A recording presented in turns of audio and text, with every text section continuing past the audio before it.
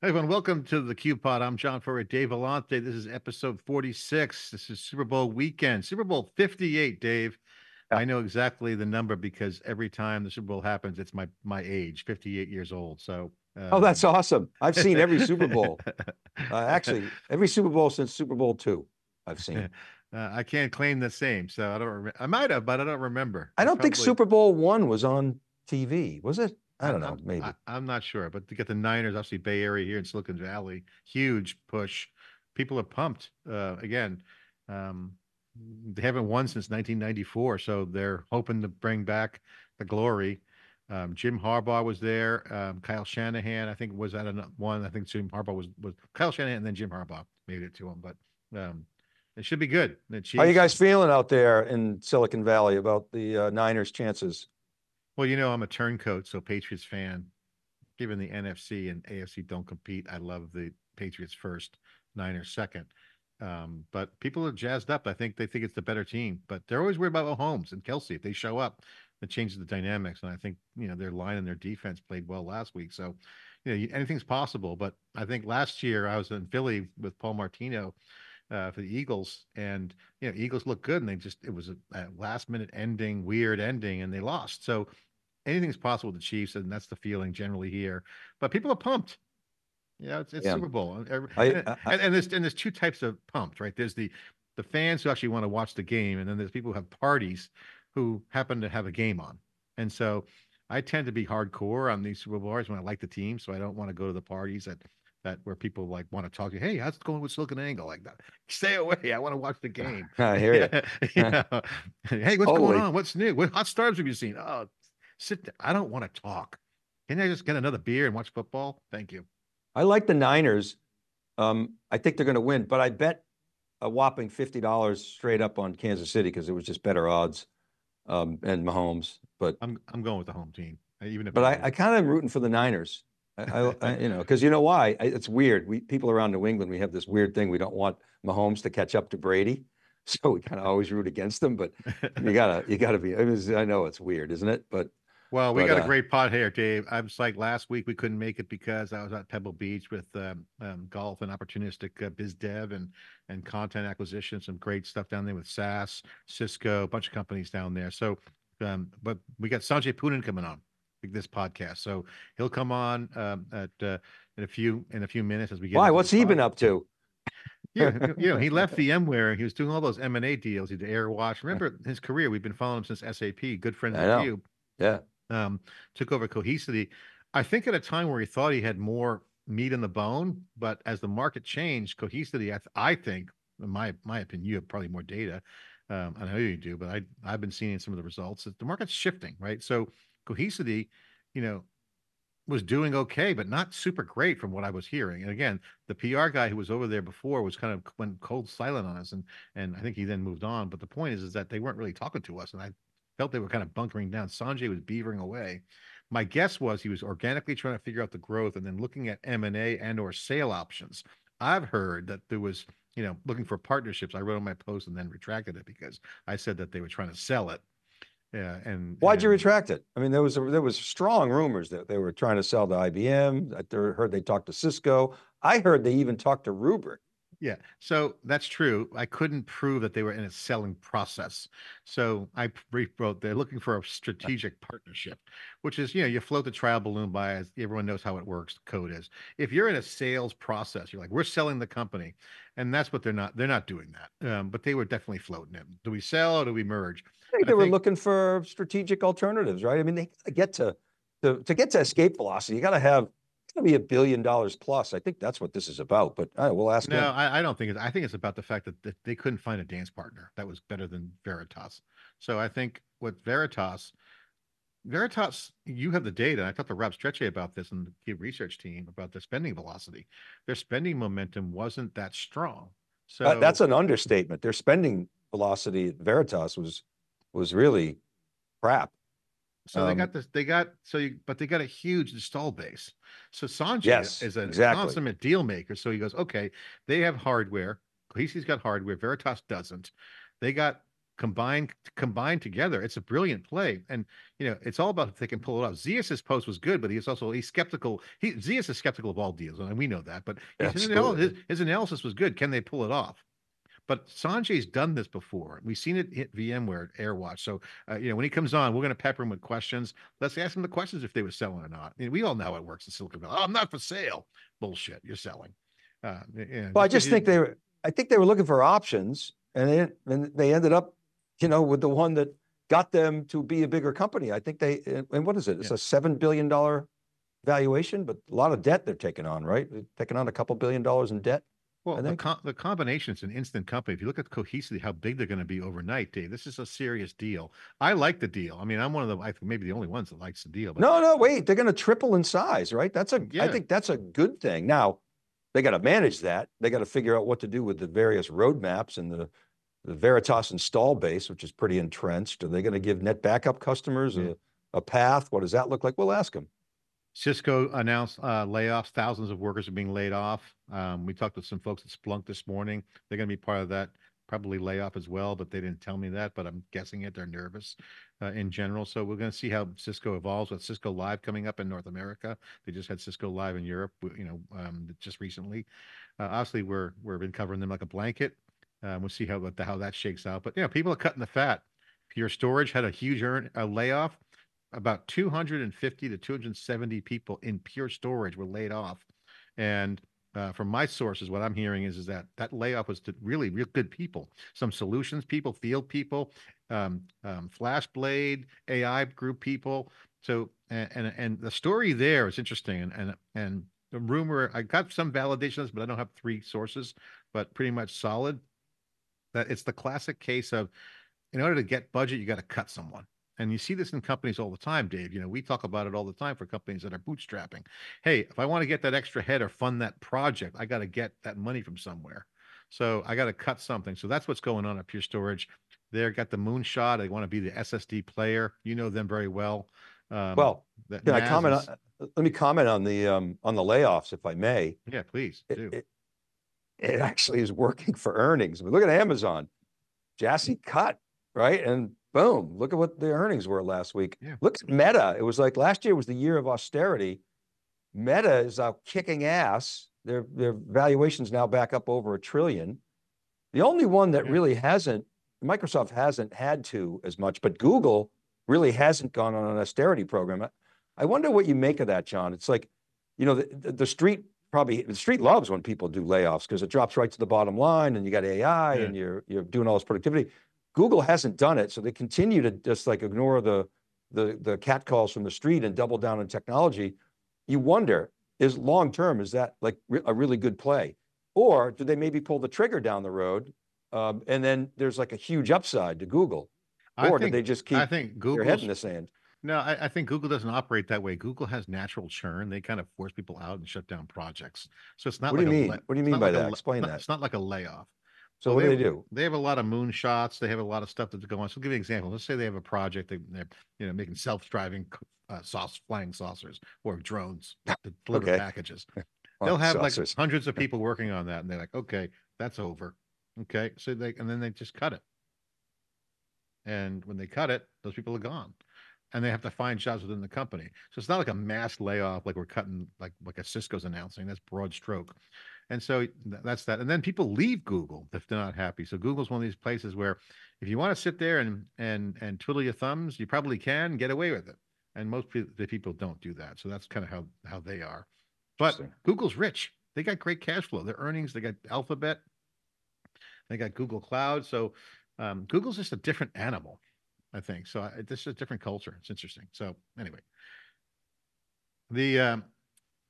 speaking of Google News, Dave, the big story is their rebranding of Bard. Okay, so that's a great pivot to Google's Gemini project. So basically, Bard took Duet. So they got Duet, Vertex, Duet, AI infrastructure products are branded as Gemini now. So and they're going to charge for that, right? They're gonna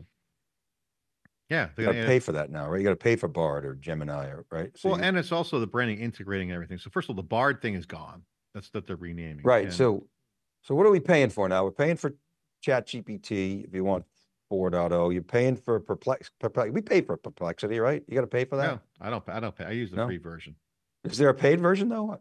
There is a paid version. I haven't used it or tested it, so I don't know. And then you can pay for Google now. So there's like 3 of them, like, and maybe there's more. I don't know. Yeah, I mean they got their own LLMs, and we'll see how it goes. So that's big news there. That's going to dominate, in my opinion, Google Next, which is coming up in April.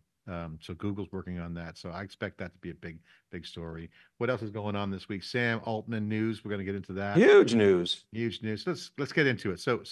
And by the way, there's a lot of other stuff going on. OpenAI, Meta celebrated their 20th birthday. So some great photos on my Facebook feed from people that were there when they were 30 employees. So all good. Let's get into Sam Altman and the chip. So there's a couple of stories here. Let's talk about the chipping away at the future here. You got Sam Altman in the news. Just did a breaking analysis on Intel. NVIDIA is forming a unit designing custom chips. It's funny, Dave. We talked about this at reInvent. It's a chip war, okay? And everyone wants their own chips. And NVIDIA is targeting very interesting thing. And we put a post up. Actually, Zias wrote a post. Zias Carvalho wrote a post about Equinix and NVIDIA. So NVIDIA is getting traction with their DX Cloud, and rumor has it that Amazon and NVIDIA are at odds a little bit there. So look at NVIDIA making their moves. So that's the NVIDIA forming their own chip unit. You talked about Intel, their own foundry, and then the Wall Street Journal has an exclusive where they had quote sources : Sam Altman talking to investors such as the UAE governments to raise $5 trillion, 5 to 7 trillion. For a project that would boost the world's AI chip building capacity. Okay. I have never seen a headline with the T in it ever in my life. Isn't that unbelievable? That is the first time I have ever seen the T in a freaking headline. I woke up this morning to that. I had to rub my eyes and go, what? Is it 5 to 7? Did you say trillion? Is that a terabyte? Is that terabytes? That's supposed to be 50 to 70 billion, but wow. And I just had Ben Barahin. Is that how you say his name? It's spelled Barahin. Yeah. Ben Barahin on, and he's like, knows the space. And I was asking him about chip manufacturing capacity. He said they're maxed out. It's absolutely like totally maxed out, which is good news for Intel because that could help save them. But to the point, so I've been saying this, the CHIPS Act is 50 billion. It's just like a little tinkle in the pond, right? And so Sam Altman, he's saying it's like 5 to 7 trillion. And Intel's building like 6 new fabs. And Pat Gelsinger said a new advanced fab costs $30 billion to build. That's $180 billion. So he's going to get what? 10 billion from the US. He's going to get 10 billion from the EU. So he's got 20 billion. Where's he going to get the other 100 to 120 billion? It's not going to come out of cash flow. So that's why this really caught my attention. I mean, 5 trillion. And that's what this needs to actually solve the problem. I mean, it's not 50 billion is not going to do it. Yeah, and I'd never thought about this before, and saying it out loud. I thought about it in my head, but never thought I would utter it in public. Never mind on a podcast or on theCUBE. Is that you're talking about scarce resource at this point. Water, chips. There's a real threat to the economy and the world. If we don't have enough chips, and there's so much momentum. Think about the pressure that's going to put on society if the appetite and the drive to drive more computing power, water, electricity, power, chips. Man, it's unbelievable if this puts things into perspective. And for, as Kara Swisher calls the Silicon Valley, the backwater of tech, only these conversations were happening in the backwaters of the elite when people were talking about building fabs and building chip centers around $5 trillion. To have it out in the open like this, really mainstream, points to the societal change, Dave. And this is like why I think AI is so exciting on the one hand, and scary on the other. Where does this go? Does it slow things down? And what does the entrepreneurial equation look like?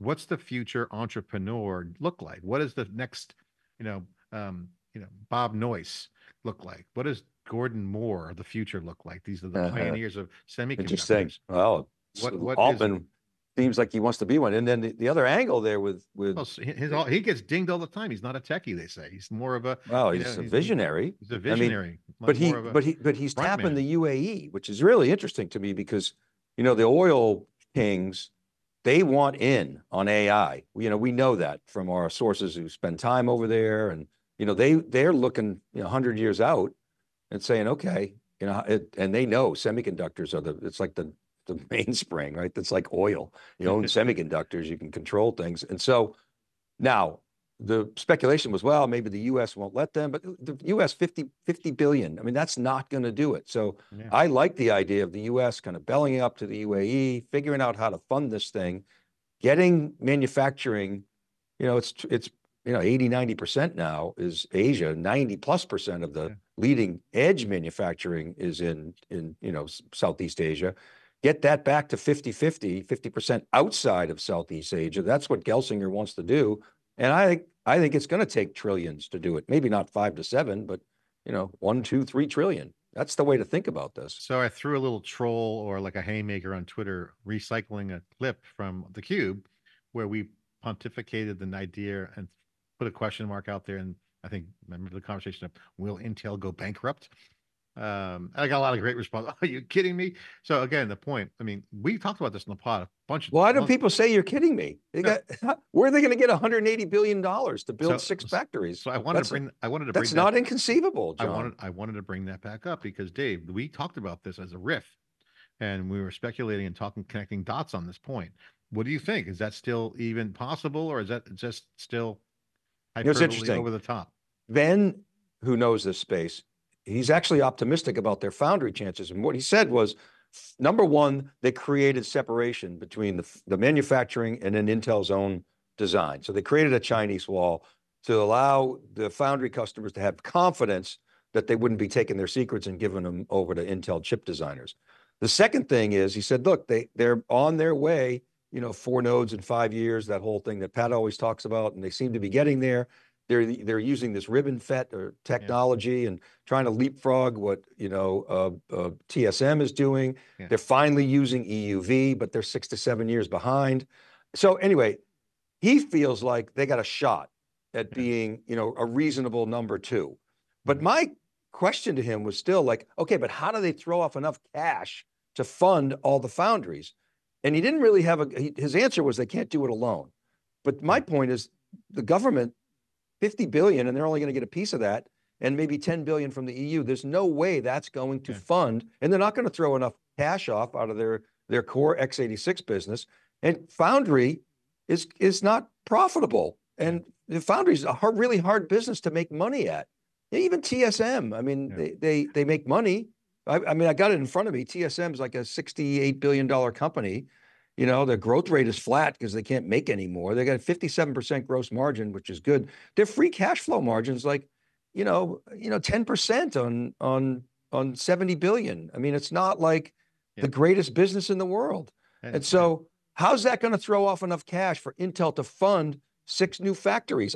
I don't know where the money comes from other than massive debt.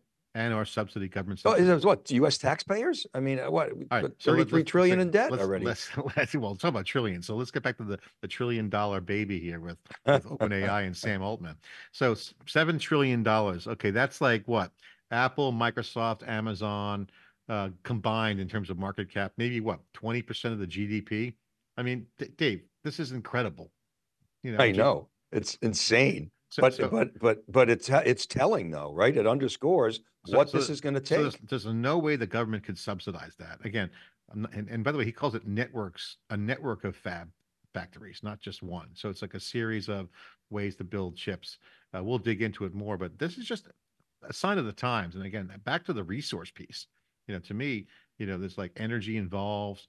Of course, you know, people trying to get out of the oil business or trying to get into the, you know, if you're in the oil business, what's the next oil? It ain't data, it's AI, but it's also chips. John, the U.S. Department of Defense's budget is less than $1 trillion. Okay, think about that for a second. So the military can't fund what's necessary, right? The U.S. government's got $33 trillion in debt. Well, maybe the DoD should shift their focus to chips because it is a national security challenge. And hey, look what comes out of funding. The whole Cold War funding pretty much funded DARPA. All that research grants helps fund innovation. So, maybe shift it a little bit over. I Okay, mean, so maybe they can kick in, I don't know, 100 billion. It's mice nuts in terms of, that's what Altman's gambit here tells me, is that's the kind of thinking. And so he's looking ahead saying, wow, we just don't have enough chips to power the AI era and to get to AGI. Of course, he's got a Jones to get to well, AGI. I'm not sure I maybe want to get there maybe that fast. the chatbot market is maybe more valuable than we thought, Dave, to run chatbots. Well, I mean, Only I kidding, guess obviously. I get, well, no, I was going to say, well, Microsoft's valuation went up $1 trillion last 12 months, and their revenue grew 23 billion. They trade at 10 times revenue. So that's 200 billion. Yeah. I mean, the rough numbers. So that's $800 billion Yeah. of value associated with AI.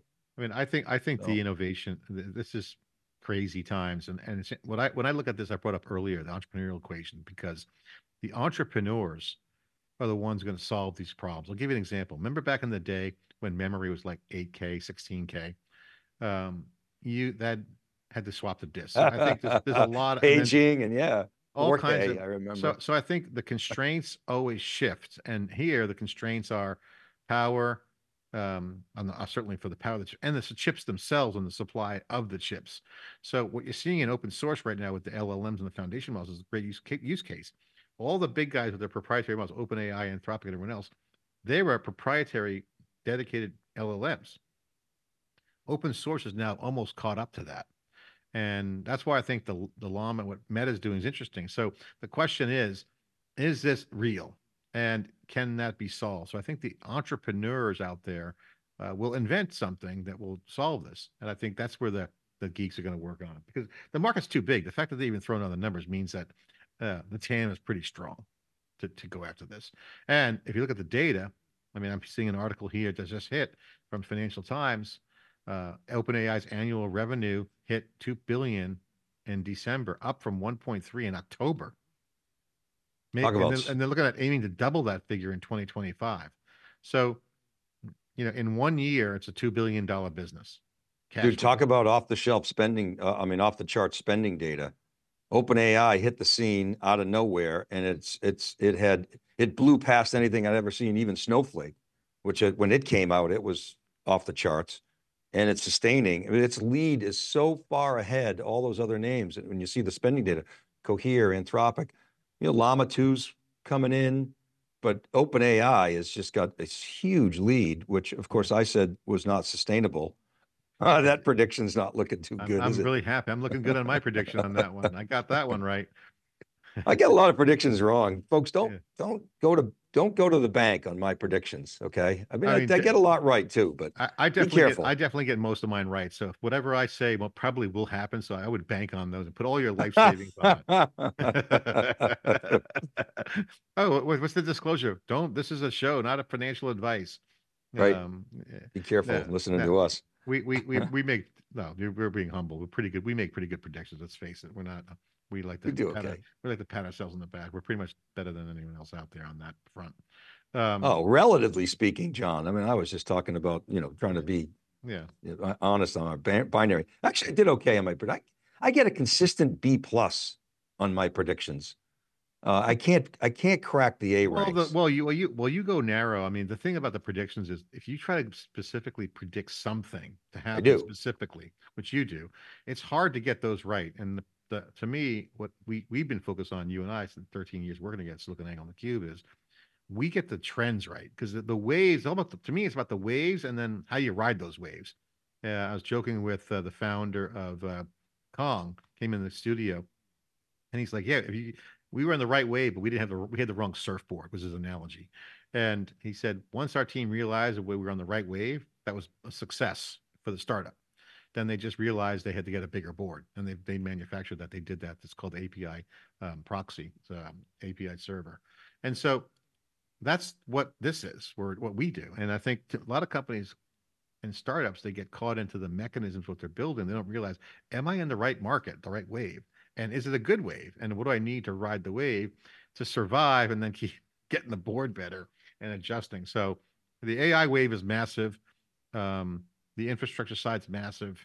We're covering it, seeing all the data point to it, from the changing landscape of media, the layoffs. I think last podcast we were on, you and I talked about John Chambers' famous quote about transitions. And I think, it's guys like Sanjay Poonen, for example, we're going to have on shortly, who is an M&A king. He's so strong at M&A because he can see product holes and he can make decisions around organic versus um, non-organic growth, and knows how to fill that void. So He's an impressive guy. I'm psyched that we're getting him on. I love Sanjay, yeah, but it's such energy and and clarity. he's a media hound too. He likes to come on camera. Which Totally. we That's why we love him, love. Cube. We are too.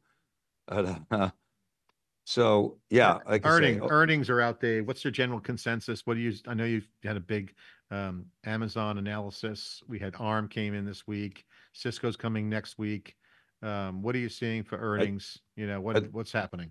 I What's love the Amazon right now. I think, Jassy, people were calling for Jassy's head several quarters ago. And of course, you and I laughed at that. I mean, we knew he was going to get his arms around this thing.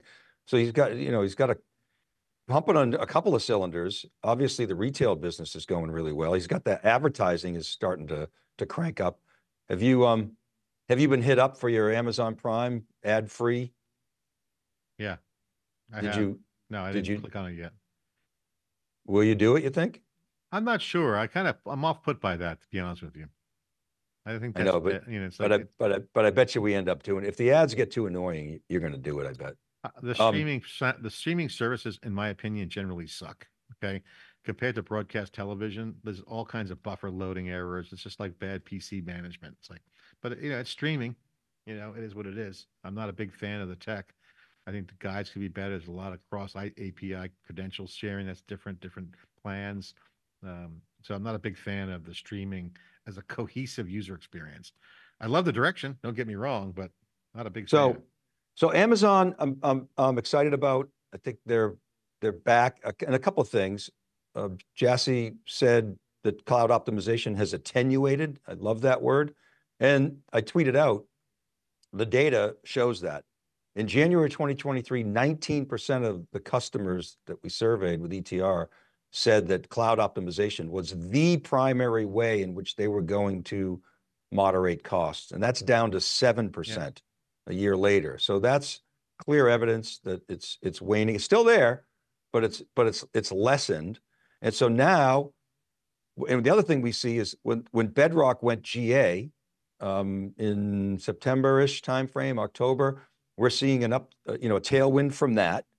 And so Amazon's got, I think, look, I mean, you can say what you want about Titan. Maybe it's not like the leading edge large language model. So what? Doesn't have to be. Amazon can offer a lot of different language models, and the surrounding tools and capabilities are going to give them a lift. Mm-hmm. So I really like Amazon right now. And Microsoft's Microsoft. They kind of came in where everybody expected, which was awesome, and they did that. I think Google was a little somewhat not disappointing, and it's just like, okay, you're the AI leader. Where's the AI boost? And everybody's freaking out. I listened to the call the other day. I wasn't on it, but I listened to it in replay. All the analysts cared about, all they wanted to talk about was how advertising was going to get impacted by the perplexities and the chat GPTs. I mean, that was their focus. I mean, they were just pounding Sundar, with those questions. They didn't even hardly talk about GCP. And GCP's growth is, it's meh. They're like a distant third still. So it's hard to get too excited about Google. But if they cut costs, like we're saying before, that could be pretty interesting. And then ARM this week, ARM absolutely crushed it. ARM's a company with nearly 100% gross margins because they don't make anything. They create an architecture and license it. And so ARM's valuation shot up. I got it right here. I was shocked when I looked at it. I was like, holy cow, their valuation is now, as of midday today, it was 115 billion, 38 times their $3 billion revenue.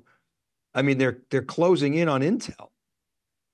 I mean, Intel's got $183 billion valuation. TSM 690, NVIDIA 1.8 trillion. AMD's got a $278 billion valuation, way higher than Intel's. and they're like half the revenue, less than half the Yeah. revenue. Yeah. So Yeah. really I mean, pretty interesting what's going on there. yeah, and Meta had a big announcement. Their earnings were all through the roof. They're Oh, now worth Meta crushed it. they're now $1.2 trillion valuation. Zuckerberg's wealth reached 165 billion, personal record, due to the stock's rise of 22%. Every time Meta gets crushed, I look at it and say, 2 billion active users, right? How do you compete with that? They'll always find a way. And it'd be interesting to see with the metaverse, just all the Apple Vision Pro talk this past week was hot, but Meta's there too. I don't know. I'm not a big Vision Pro guy. I kind of not Well, into the. Meta is a money machine. I remember a friend asked me, I won't say his name, but should I buy Meta stock? Was bottoming out. I said, definitely buy it. I said, well, he goes, why? They're getting killed. Oh, yeah, yeah. Yeah, it's a money machine. They got Instagram. They got to connect it all together. He did. He's happy. Do you Now, remember? Do you remember we were at Oracle Open World years ago in the little mini Q Logic Cube? Remember that? We used to yeah, sit like this in a yeah, little 10 by 10 space, yeah, and Facebook got crushed. And we yeah. interviewed Benioff. You did. It was amazing. And then we went back and forth from the studio, well, Mm-hmm. the Q Logic studio on the floor. And I remember Facebook stock got crushed that week, and you and I were talking about it, and you were like, it's a screaming buy. Yeah. That was See, 2011, 2012. yeah, if you bought that stock, you're rich now. But the thing that's even more impressive about this earnings is they had their first ever dividend. So now going to have dividends, Dave. So this is going to be a great stock to have for people if they want to have that blue chip dividend. So smart move by Meta. Just you want to And win Google, you want to win that's Wall Street over? that's the Spread other the wealth. thing. Spread the That, wealth. that's the other thing. Google doesn't pay a dividend, and they got more cash than anybody. You know who pays a dividend, a really nice dividend, and does Who? really aggressive stock buybacks? Is Dell. Do you see Dell stock? I mean, Dell stock, Does Amazon and pay a dividend? No. I think No, I don't think so. no, they don't. They don't. They They do don't. They don't. not. They They don't. They don't. don't. They don't. They They haven't. prioritize expansion No, but over distribution profits to well, but it's not only shareholders. that. It's not only that. They haven't had the liquidity to pay a dividend, but they do now. So it's going Yeah. to be interesting to see whether or not they do. In March of 2023, Dell stock was at 36, and today it's at 86. And the reason why is, I mean, wow, its market cap is now 60 billion. So they're getting close to 1x revenue. It's like they're getting there.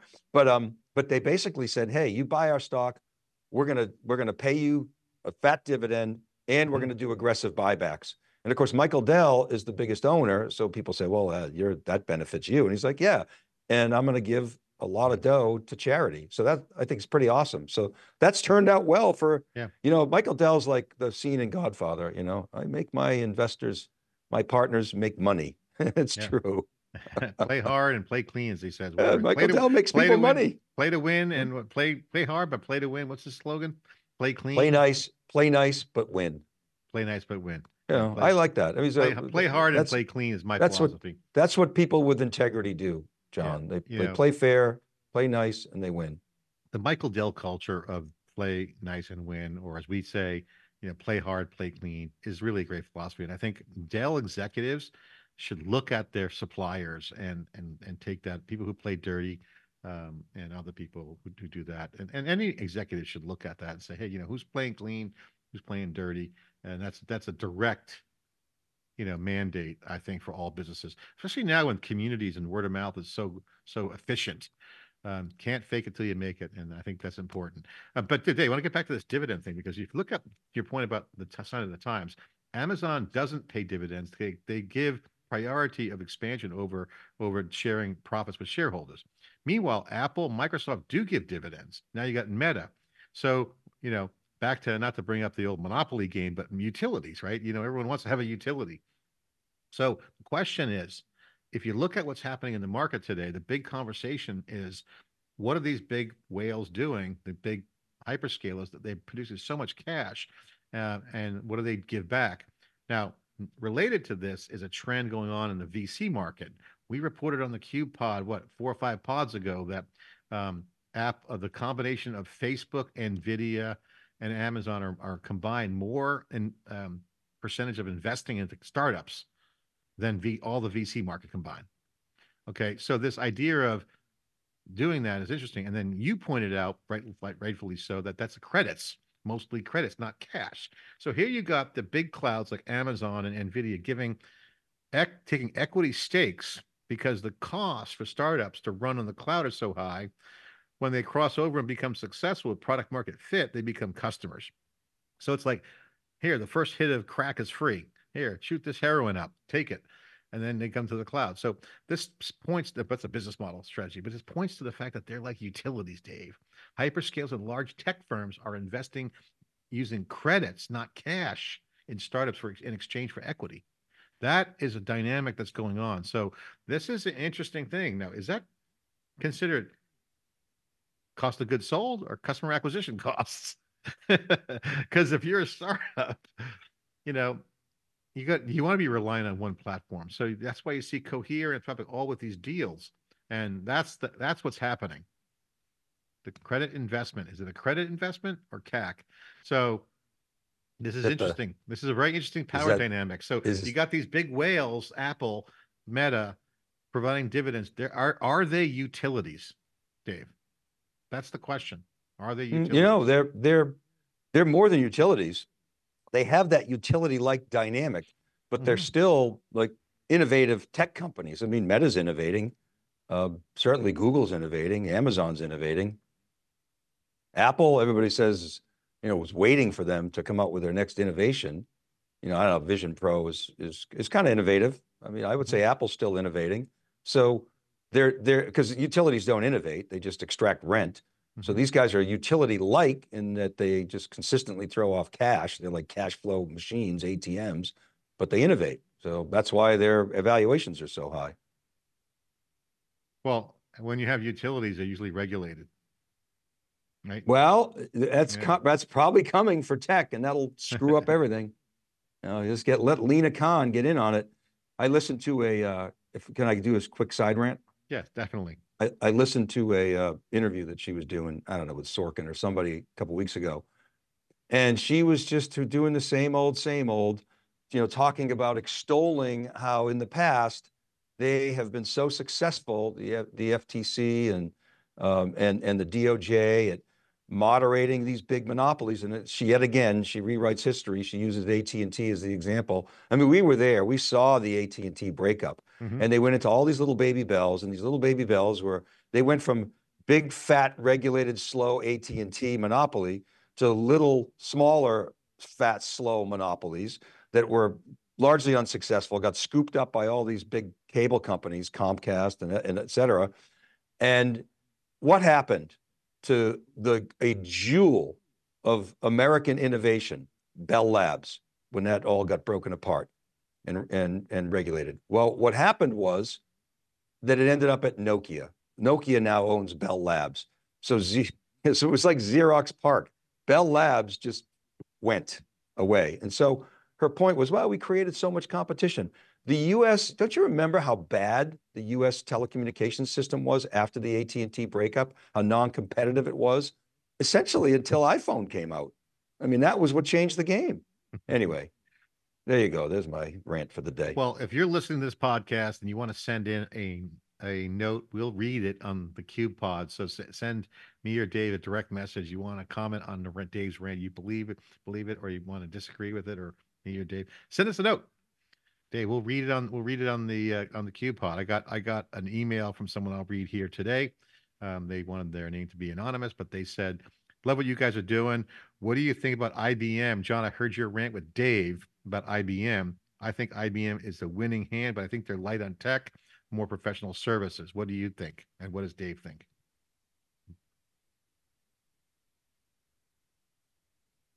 Yes, What's the no. question again? Well, tell me the question The again. question was, I heard your loved your debate between you and Dave on IBM. Remember when we talked about the IBM earnings? Yeah. And I said, well, I wasn't as bullish on Watson as you were, Watson Oh, X, so I haven't seen it. And I said, and then this. So the reader says, I saw your rant with your debate with you and Dave. Loved your takes on each side of that.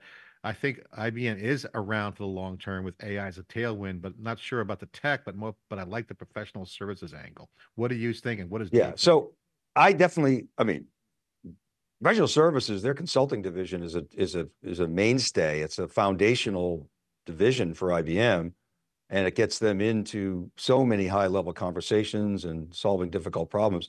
I happen to think that they've got it right with Watson X. When I look at what IBM's doing in shipping relative to some of the other leaders in the marketplace, in analytics and data, whether it's Databricks or Snowflake or some of the other companies that are doing governance, some of the smaller companies like an Elation or a Calibra, I see IBM as in a much, much stronger position than they were with Watson 1.0. I think the tech is matured. I think it's real. I think they've got a full stack, and I think they're going to be embedding that into a lot of different places in software ecosystems. I think they're way more partner friendly. IBM embraces open source. I think Red Hat was actually turning out to be a really good acquisition. I think Arvind's got them really focused. I think their hybrid cloud strategy is working, and that is a much more balanced equation now. It's not like everything's going into the cloud every day as it used to be. So I think IBM's in a really good position with some significant upside, in my opinion. Yeah, I mean, I take the position of, and I like this comment. It was from an IBMer, by the way. So um, I like the question because, one, I'm not really sold yet on the tech because IBM has a lot of tech, but okay, that's a whole different conversation. But I think the big trend that I see going on with this whole hybrid cloud and on-premise momentum is not so much to do with the fact that the old guard's catching up. It's the fact that companies like IBM, even some of the bigger companies, even like Amazon's got a lot of cash.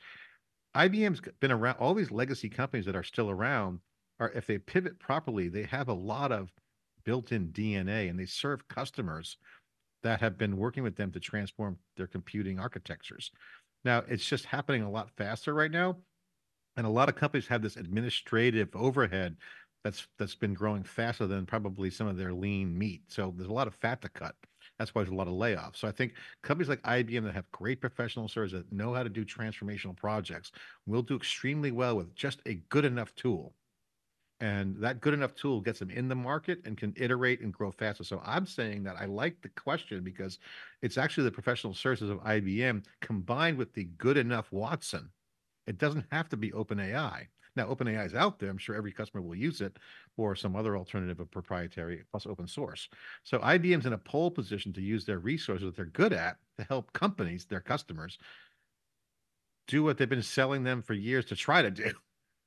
And so you have a robust market for every IBM customer. So I can see IBM doing well. And plus, they got Red Hat.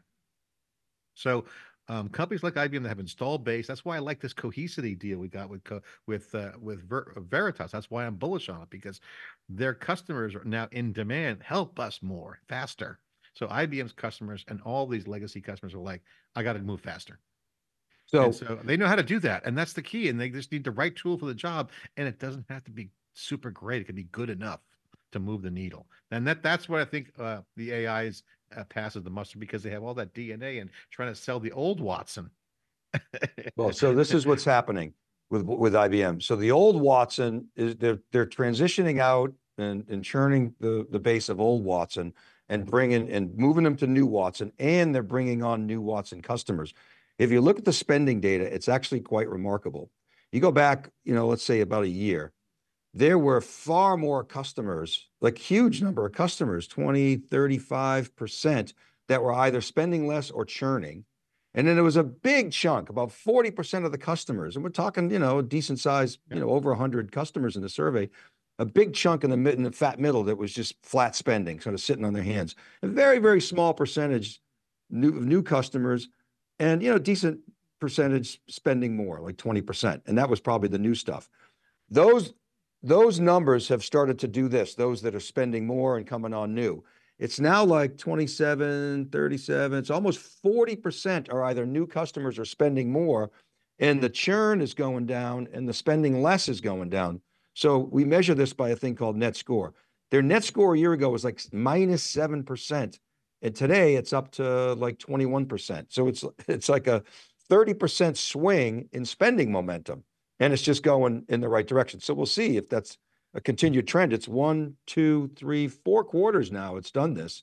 So they're looking pretty good. This is just the Watson piece. And then, if you look at Red Hat, that Red Hat's always been solid, always. And so, outsourced IT, that doesn't look so great. It's like a flatter business, and that's kind of the Kyndryl business. But the consulting business, it's solid. Again, I think Arvind's got him in the right direction. He's not, what he's doing is not just aspirational. It's very achievable, in my opinion. And they made all those cuts, so they're dropping a bunch of money to the bottom line. So this is the first time in a long time I've really been truly excited about IBM's prospects. I think they're back. Well, I think there's a lot of action going on. One of the things that I saw on on on on Twitter was, and SiliconANGLE covered it, is that there's a lot of funding happening, right? So you got um, the founder of Pivotal raised a bunch of cash. Rob Mee, remember Rob, CUBE alumni, Yeah. raised 24 million to help companies ditch their mainframes for the cloud. Mechanical Orchard, it's called. So Pivotal Labs, successful company, great culture. That was cool. Ninja One raised 231 million at a $2 billion valuation. Okay, that's interesting. And of course, some KubeCon news. Kubernetes automation companies, startup company Weaveworks shut down. So, remember we talked about Kubernetes being boring, Dave, and that Yeah. there's no, Linux is standard, and no one really has a conference around it. Kubernetes is becoming successful, and with that, it's like it runs. So there's no need, so um, there's no need for a managed service anymore. It's like Linux. You just install it. So I think you're starting to see people pivoting in to that. So again, this is why I like we're in a market transition, and we're going to bring Sanjay Poonan on soon. And when he comes on, okay, this is the questions I'm going to ask him. We're in a market transition. Is that people going to be on the wrong side of history? Which side of the street are you on? The right side or the wrong side as this wave hits? Are you going to be driftwood, or are you going to surf the wave? That's going to be the key. And I think this is his opportunity. On a more personal note, I'm going to ask him, was there any other alternative? Is this musical chairs? And the music, is it stopping when you just grabbed one? Don't know. These are all questions, Dave. I mean, what are you going to ask him? I want to know sort of what the impetus was for the deal, and how you take, 1+1 and make it more than 2. And I want to think about, Sanjay's all about innovation. He's not a consolidator, right? That's not his play. He's about investing and growing. So I want to understand how you take a company that's not growing and a company that is growing. Cohesity's not growing. Veritas is not growing. Cohesity's growing. You put them together. How do you make that grow? And what do you do with the roadmaps on the different products, like Net Backup for Veritas? I'm also interested, a lot of Veritas software companies run on other people's platforms, like they run on Dell, like Data Domain. Are they going to continue to support that? Or because they're competitive, are they going to cut them off?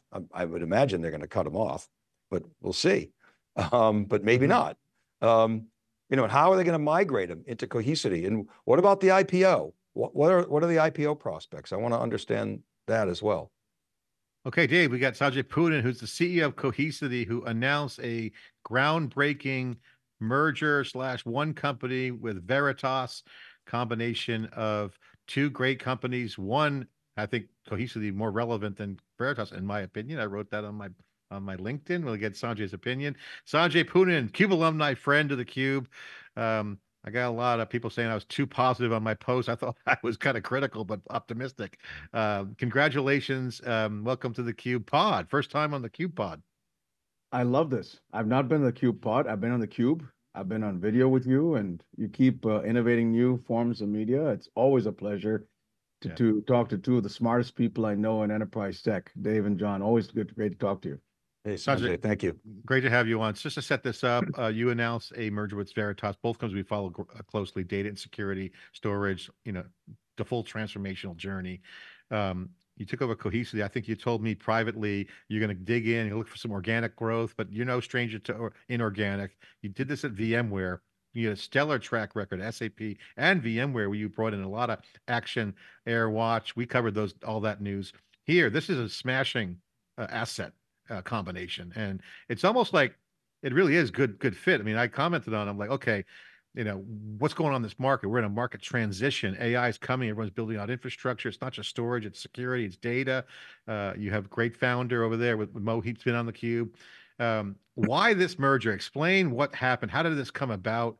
What was the history of it, and how did you get here, and what is it? Thank you, John. Yeah, listen, I guess the way I'm built, I know only one gear, which is to go fast and to swing for the fences. We only one life to live, and we have to work hard. And I think bold. I think leaders as leaders, it's imperative on us to set a vision that's bold. It's creative. I've always said there's sort of two vectors that should drive any company: product innovation and customer obsession. And we have the most innovative product in this category. It's very clear. Moet and the founders who created this company had a Google-esque style. They were the first to invent hyperconverged scale-out architectures. Many others, good companies, some of whom you talk to, copied our architecture, but we were the first to do it. No doubt. And I give Moet and the team enormous amount of credit. And he took that idea from what he did at Nutanix, which was bringing that hyperconverged scale-out architecture to primary data. So when I got here, I had tremendous respect for the tech. It was the best tech. We were also growing go-to-market the fastest, but we kind of gone from number 25 in the space to number 15 in the space. I'm quoting IDC market share numbers to number 8, and we'd probably crawled our way, number 1. Just because we were growing faster, but it takes a while to there's some very sticky solutions that are good products. Veritas is a good product. Dell has a set of technologies, data domain. It's a good product. IBM had a product slightly older, Tivoli, does its job, especially in mainframes.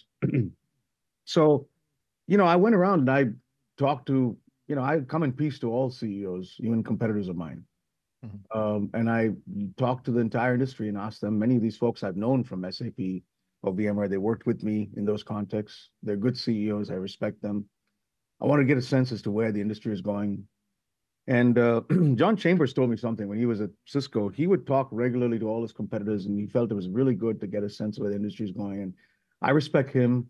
People like Bill McDermott, John Thompson. These are people who are statesmen, they're diplomats, and that's how I view this industry. So as I talk to everybody in this space and to advisors of mine, probably one of the most interesting conversations was with Greg Hughes and with Patrick McCarter, his chair. This was about, 16 months ago. Probably 2 or 3 months after I started, just to get a sense. I had no agenda. Where's your vision? Where's our vision? Where do you see it going? There was respect for each other. I mean, partly because I'd worked at Veritas 18 years ago. And I respected Greg. He's been a friend of mine for 20 years. I'd known Patrick for a little less. They respected our tech. And I said, are there ways we could think more together? And they said, well, give me some specifics. And the first proposal I had fell flat in its face, which was, how about you OEM our product and you took, this was a Carlisle. And they didn't have hardware either. I don't think Veritas has hardware, do they? A little bit. Have that backup appliance. Yeah, a little bit. Yeah. Everybody has an appliance. You got to do it. The idea I came up was, why don't you OEM a product and you take a stake in us? Meaning Veritas OEM our product and Carlisle take a stake in us. And, Patrick said, why would we do this? That when the moment we announced that, no one's going to buy net backup. So that fell flat. I went left with my tail between our legs. And then the advisors to us, the bankers, came up with this structure, which is very creative. And that's where we are today. It's a very creative structure of a carve out, a debt exchange, an equity stake, a minority equity stake in us, and a combination that puts us together in a number 1 spot. They're number 3, we're number 8. It's a very creative deal. Both boards asked me to lead the company, which I'm very honored and humbled to do. And we're going to create an iconic company. I've talked about this. This is the way you need to think about it. We're going to create a Snowflake meets Palo Alto type of company. It's data and security. So who's one of the best modern data companies? Snowflake. Maybe Databricks too, but Snowflake's the best public company today in that space. What's the best security company today? Palo Alto. And this combination will create a leader that's going to use AI and security to revolutionize. Check this out. Hundreds of exabytes. Many of our competitors deal in the single digits of exabytes. This is hundreds of exabytes of secondary data and then eventually primary data, the things we're doing in AI and security. And a very strong position in the Fortune 100, 96% of the Fortune 100. After 10 years, we'd gone to about 44% of the Fortune 100. Very small fraction, much smaller fraction of the global 500. Most companies of our size, including other peers of us, we struggle getting relevance internationally. It's hard to get relevance in Japan and Australia, and Singapore and Germany and France and UK, where the who's who in those countries use you. So Or it's in a so it's a combination. So it's a company. So it's a yeah, merger. Okay, with an elaborate back end. I got that. So I get so the mergers. I get that. So but talk about the install base of Veritas, because one of the things that jumped out at me was, and we know they have a lot of IP. Dave's got some momentum data that he can share, but to me, what jumped out at me, Sanjay, was the momentum you have. Okay, and then you kind of crawling along. Like I said, the market's weird right now, but with Veritas, your install base you just become huge. I mean, it's like the changes cohesively from, I won't say small startup, but small growing startup to massive. Well, like literally overnight. well, I think we have. Explain the order I of know it's a magnitude install of the. base, and it's a very profitable company. I mean, we were the fastest growing, so we had speed, they had profitability, they had scale. So let's talk a little bit about that base of customers. We have 4,200 customers and about 44% of the Fortune 100. And we're an enterprise company. Many of our alternatives play more in the mid-market. We are much more an enterprise company.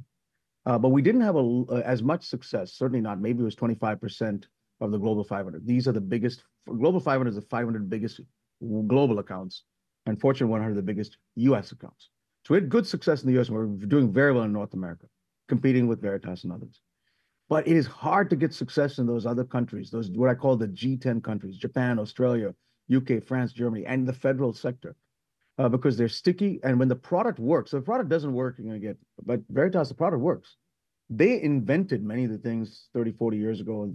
And Greg's done a very good job as a company, keeping the product, growing, keeping the company profitable, and many of those international customers happy. So this gives us certainly, as you point out, a much faster customer acquisition speed. It lowers the customer acquisition costs. And we're both both companies, Greg and I, if he was sitting here, he would say the same thing. We're very focused on customer satisfaction. So I can't wait when the transaction's closed to go to the top 100 customers of ours on a roadshow and tell them one simple thing. We're going to keep you happy. You don't have to Sanjay, so this gives you better profitability. We got that. I'm interested in how it's going to affect growth, because you're taking a fast-growing company, Cohesity, you got Veritas is not a fast-growing company. How do you make sure this is 1 + 1 is 3 and it doesn't stunt your growth? 1 + 1 will be equal 11, David. That's what my hope is. My hope. Sorry to underestimate you, No, Sanjay. no. I had to use that line as one of my lines that I pull out every now and then. Yeah, that's thinking big for sure. Well, I think you have to think big. Yeah. We want to create a 50 billion market cap company in this category, which has never been great. So, usually most of our competitors, we look at the growth of many of our competitors, they're single digit growth. Look at the IDC charts, right? So we think we can be in the teens, certainly. I mean, I'd like to get that even higher. It's all pro forma at this point in time. And we've not even modeled revenue synergies as yet in the way we're thinking about it. It was very minimal. Take their growth, take our growth. I mean, if you look at the numbers that IDC had for the first half of 2023, they had them growing. Single digits, had us growing, kind of close to 20 or north of 20%.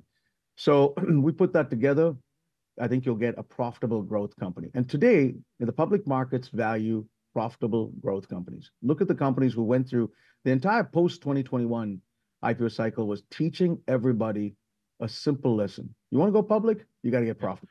Yeah, Sanjay, on that point about obvious synergies, and there's probably more that you just illuminated to, brings up a good question. How fast did this deal come together? Can you give us a sense of how fast this came together? And two, the order of magnitude of the new company combination. What's it look like in terms of size and scope?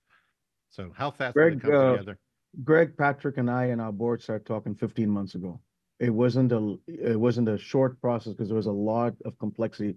The lawyers who have been advising us, some of whom actually worked with me at VMware during the Dell VMware spin out, and some of them actually worked even the VMware going public, said this was the most complex but creative deal they've ever worked on. Yeah. So because of all the pieces and parts of a carve out, a debt exchange, an equity raise, there were many pieces to this, and it took time. But we were going to do this project well, not hastily. Now, in the private markets, it's easier to do that and prevent a leak. We kept this project, we kept a very tight circle of people under NDA, and it kept confidential, John, for 15 months minus 9 hours. I think you guys got a part of the leak.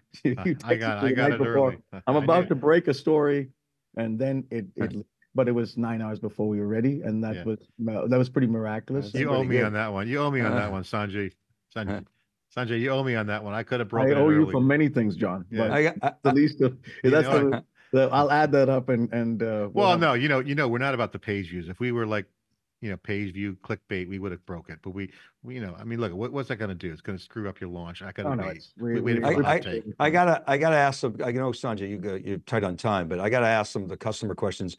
You're an innovation guy, so I want to know how you're thinking about the innovation roadmap for Cohesity's data protect, and at the same time, the net backup roadmap for Veritas. You have experience in managing complex portfolios and SAP, VMware, way more complicated than you've got here. But how should we think about those? What learnings can you bring? David, you're absolutely right. This is not my first rodeo to an acquisition. SAP acquiring business objects, there was some overlap. VMware buying AirWatch, there was some overlap. You have to deal with overlap. But here's how I think about it. There are certain use cases, like a jigsaw puzzle. There's certain use cases we don't do today. Let's start with those, Cohesity. Net backup is a great backup product on top of, for example, data domain. I'm told that about 60% of the Dell base that uses backup uses them. Yes. Well, calls was to Michael Dell and his team, Jeff Clark, Arthur Lewis, that we will absolutely support net backup on top of data. We don't do that use case. We absolutely support it because customers want, it's called a disaggregated use case, backup on top of somebody else's storage. Yep. Okay. We don't do things like backup to tape. There's some customers who still want backup tape. Net backup will do it. No worries. Okay. Guess what? Now let's go. That's on the far end of what one might consider. There's certain proprietary databases we haven't built. Like some customers want, a retailer wants an Informix database, and some other financial services we want Sybase. They've got 500 adapters. Incredible. We want that. That's beautiful IP. They've got, I think, some order of 1,500 or 2,000 patents. We want that IP. They invented many things in backup 30 years ago that's going to be very powerful in our IP portfolio. Then let's go to the forward-thinking side of things. They acquired a company called HubStore that does a lot of the SaaS applications. They do Google Workspace. They do Salesforce. We don't do that today. So some senses, a cavalier approach might say, well, Cohesity did these I'd say the core use cases better than everybody else. Yes, that is data protection of virtual machines, many databases, NAS files, and M365. Those 4 use cases we do very well. And we win because of speed, scale, and simplicity and security. So that we're going to do. And in some of the new things that we're doing AI, those are extremely complementary. So we're going to be talking a lot more about generative AI. And by the way, Microsoft, Google, Amazon, and now NVIDIA are super excited. You're going to hear more about that in coming weeks. Stay tuned. Our generative AI capabilities for being able to search for data. See, most often people think about this space like a tape. In the old case, it was a tape. Okay, now it's actually this, but it still feels like a tape because you compress and dedupe the data and put it there. We're going to make that tape look like a lake. And once you can search that secondary data, just like you could search Snowflake and Databricks, it becomes gold. That's our vision. No one's cracked that. The ability to manage, secure, and provide insights on data now as a leading player with the scale we have, 1.6 billion in revenue, 1.3 billion in ARR, hundreds of exabytes, 96% of the Fortune 100, and 80% of Global 500. We're just getting started. Sanjay, my last question for you. First of all, thank you for coming on our CUBE pod. We rarely have guests, but when we get great news, we'll bring those guests on. Our joint friend, John Chambers once said, we talked about this on our last CUBE pod, Dave and I, market transitions are critical for companies to make. You got to make the transition when the market transitions. And John was huge on market transitions. We're in one right now. I hear headlines like data protection, storage, describing you guys. What is the new combination, Cohesity, Veritas? What is the category? What do you guys call yourself? I saw security, I saw data. You said Snowflake meets Palo Alto Networks. What category are you in? What category do you want to create? Or what is your vision for what you will be? What's the new bumper sticker for Cohesity with this combination as it unfolds? Okay, I'll give it to you. Simple. The category is AI-powered data security and management. Data security management is the core category. AI-powered is how we differentiate. Here's our mission. Okay, that's the category. Here's the mission of the company. We protect and secure the world's data and allow companies to get insight into that data. The largest organizations in the world rely on us for their business resilience, not just cyber resilience, all resilience. So I think you take that category and that mission, you can build a great company. Now, the question is, when you come back to data, you think of it like an iceberg. Primary data is the top of the iceberg. Companies like Snowflake, Databricks, or unstructured data like emails in OneDrive or whatever have you. The moment that data ages, it goes to the bottom of the iceberg. That's called secondary data. Nobody has created a company that can manage, secure, and provide insights in that secondary data. And there's thousands of exabytes in the bottom of the iceberg. Final question. I have one more popped in my head. I got one more too, if I can. All right, okay, keep going. I'm happy. I'm happy to do it. Because you didn't answer it before. What Cohesity before the merger was how big, and now with the combined nation, combined merger, what does it look like in terms of size of people under your management? What does it turn into from this to that? We are a combination is going to be about 1.6 billion. About a third of that comes from Cohesity, and 2/3 of that comes from Veritas. That's kind of the way to think about that. Pro forma, revenue, profitability comes almost significantly when we were approaching profitability, cash flow. They were very profitable. Growth rate just comes primarily from us. They weren't declining. I think not you, but some of the other reporters said they were declining and losing. No, they're growing. Not as fast as us, but they were growing. So we will make sure that the combination is a rule of 40 company. That's what we're going to do. None of our competitors are rule of 40. This is going to be a rule of 40 company. We'll go out, which is going to be great. Why stop at 40? Make it 80. Yeah, easy. Well, listen, that's a little tougher to do. But, so you go. Hold on. I have one more qualification. How many employees? Hey, let Dave get in. All right. Hold on. I want to get the data. So 1 point. I got the. I'm used to it, Sanjay. Employees. How many employees from Cohesity? Really over 5,000 employees. That's kind of roughly how we would probably end up. But we're still working that through. Okay, so you go from $500 million to now, let's call it 1.6 billion. You said okay, 1.6. So that puts you into a new club. My question is the IPO question. Valuation around 7 billion. Do I have that right? Is that something? It's a private round, right? So my view on the valuations, we looked at that was valuations of pieces of paper are in a private round. The most important valuation is what you get in the public markets. Yep. And I'd rather point this company towards a $15 billion valuation would go out 20, 25, and then keep executing rather than be greedy in this private round. It's all paper. All these guys who went and got overinflated valuations during the heyday, they're all going through down rounds now. You want to have a linear growth for your valuation so that people steadily, I'm playing this for the long term. I want to create a $50 billion, as do all of our team. We want to create that. Then we want to go from 50 to 100. So from our perspective, we were modest as to how we thought about valuation now because we were planting for the future. And then the IPO question, listen, our bankers tell us last year was a tough year. Only 3 went out, Klaviyo, Instacart, and Arm. And 2022 was a dry year. I think 2024 is going to be an uncertain, maybe a tepid year. Very few that will go out. And, there may be 1 or 2 months to get out, maybe April and then July or August. And then there's the election.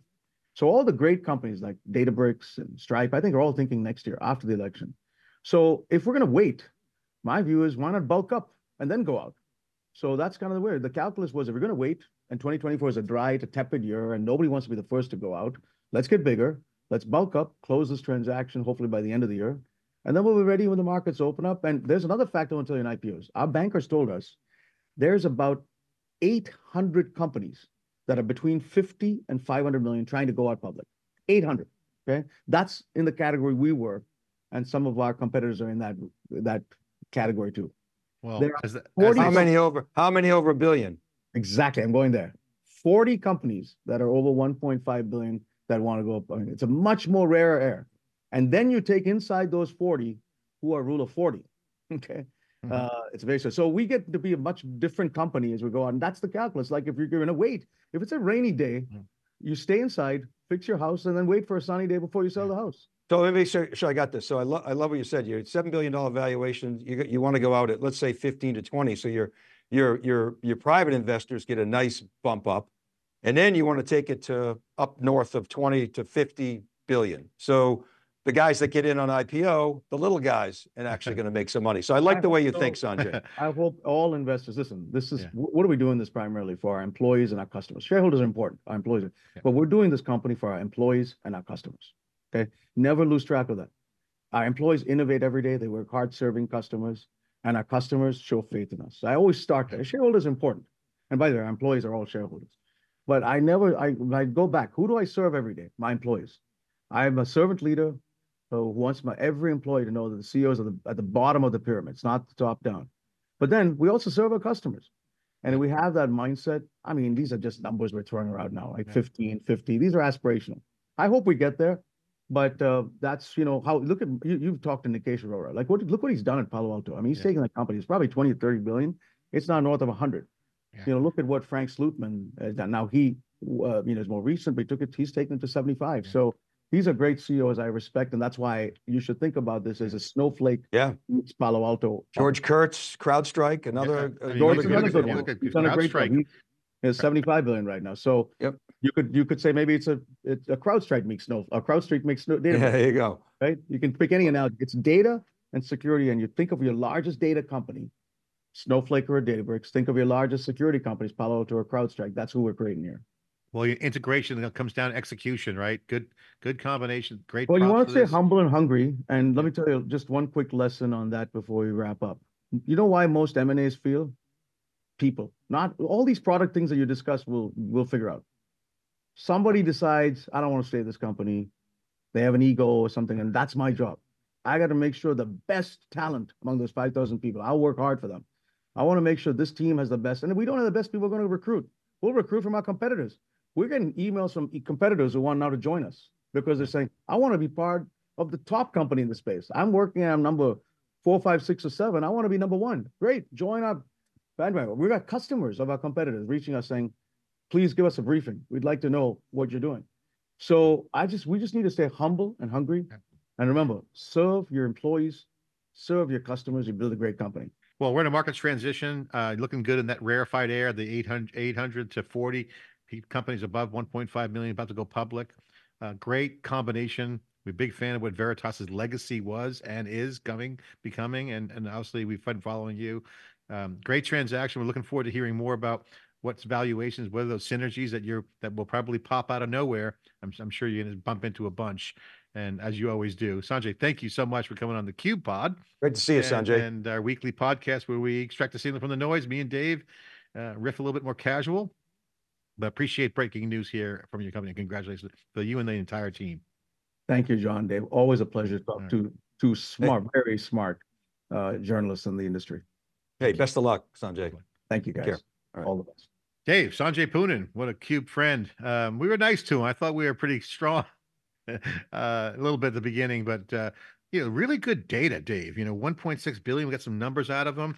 We got, I love the stats from the bankers about the public. That gives us some good puzzle pieces for our analysis. But this is a transition market. You mentioned John Chambers, really laying down the vision.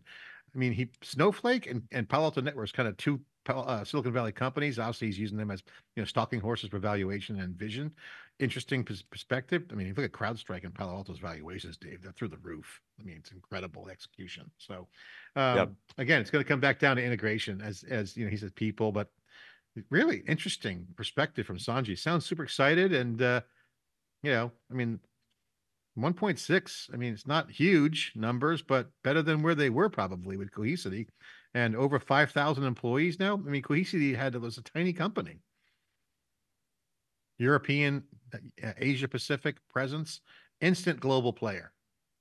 So it's going to be interesting does the tech translate? Does the tech translate? Can they mine the install base? Can they drive this through the install base?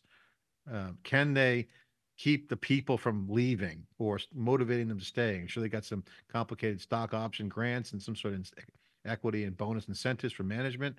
But yeah, I kind of like this on paper. I think it's got a lot of headroom.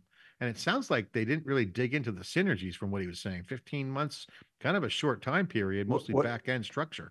What I liked was what he said about the customer view, that the Veritas products, they're going to continue to support them on things like Data Domain, which is owned by Dell. That says to me they're doing the right thing because there's a good business there. You don't want to disrupt that. So it sounds like, and he's right about, I forgot about what he said about Veritas. They got like one of everything because they've been around for so long. You remember Veritas used to be the gold standard of storage software. And then, they went private equity. They kind of disappeared for a while. They made some investments. And then, they say they went sort of dark. You didn't really hear much from them from a marketing standpoint. So it's interesting. said was going on for 15 months. So who knows, maybe those other, rumors about Cisco and IBM and Rubrik were all bullshit and just maybe, but who knows, but the smoke, this fire. So, but anyway, it doesn't matter. This is what they're doing. The other thing is they're taking on some debt. They probably got a couple $2 billion in debt, which is, $2 billion on a 1.6 billion. That's 25%. Look debt Sanchez so revenue. good. And we trust him. I mean, like he knows he brought up the scoop. I had the scoop at 24 Yeah, hours in advance. I could have dropped that, but my only point there is they gotta chop down that debt a little bit before they go public, I would think. And I think he was signaling they need time to do that. I know a lot of people are excited about IPOs this year, but it sounds like he's going to wait. You think about companies like Databricks, Arctic Wolf's another one that we've been predicting is going to go public for a while. So, well, we'll see. I mean, maybe 2024 will be a quiet year, but who knows? Second half could be gangbusters with all this AI hype. People might want to jump in if they're ready. Yeah, I do. I love it. I think it's going to be one of those things where, he's going to be a classic candidate for IPO. Can they get the numbers up? I've always liked Veritas as a company. They got a very loyal base. It's like I was commenting about IBM earlier. They have customers they've been serving. Now you just introduce a new element called AI enabled, as Sanjay put it. Every company is transitioning, and it's an opportunity for who's got the bold vision and the ability to execute. Okay, to get in there and get it done. So we'll see. Sanjay's got the chops. Can he mobilize the crew? He's obviously telling his people, I'm at the bottom of the pyramid. It's all about execution. He's on the wave. We'll be watching. We'll be watching. Dave, again, great pod. Bring in the guests. I love bringing in guests. Just, as we wrap up, I'm reading some of the news here from the Wall Street Journal on my online version. Exclusive. Amazon Prime Video gets exclusive NFL playoff game next season. I don't think it hit my paper yet. I read it online too, Dave, that's today's news, not yesterday's news. You're reading yesterday's news, Dave. I read online too. That's from both. yesterday. That's from yesterday. Save the trees, Dave. Save the trees. It must be an East Coast thing. So NFL, have a great weekend, Super Bowl party. Everyone, enjoy listening. Hit us up. If you got a question you want to ask me and Dave, send us an email or DM us, WhatsApp us. We'll read it on the pod. And if you want your name to be read, say, I want my name to be read. If not, no big deal. You want to go anonymous? We will read it. It's been one of the most requested things I've been getting is, hey, can I comment? There's no comments on pods. Well, here is your chance. Let us know if you have any questions. We will read it in the air. If it's good. If it sucks, we won't. So ask good questions. Feel free to chime in. Dave, we'll see you next time. Have a great weekend. Thanks, everybody. That's episode 46. Go to SiliconANGLE.com, CUBE.net. Check out theCUBEAI.com. We're adding more and more stuff every day. Multimodal search results of the CUBE conversations. Every single word of the CUBE pod is now indexed into the AI, and soon there will be a bot for you to use. Check it out. Have a great weekend.